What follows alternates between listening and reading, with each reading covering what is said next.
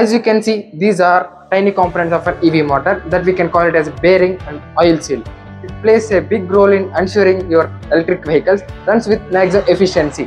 Small mistake in installing these tiny components can cost you big, even leading to an accident.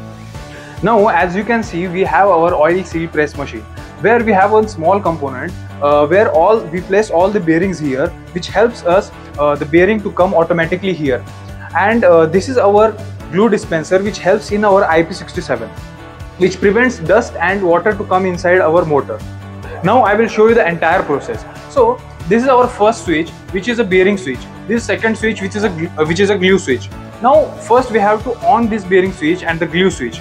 Now as you can see here is our oil seal, and here is our cover, back cover, and we have placed the O-ring here round the cover. Okay, now first thing what we do is we place this oil seal here manually.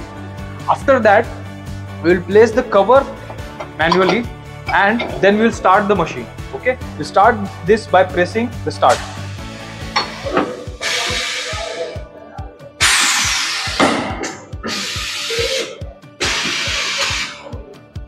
Now as you can see, the bearing has automatically came, and all the section of bearing is moving around. Now I'll start and we'll do the pressing.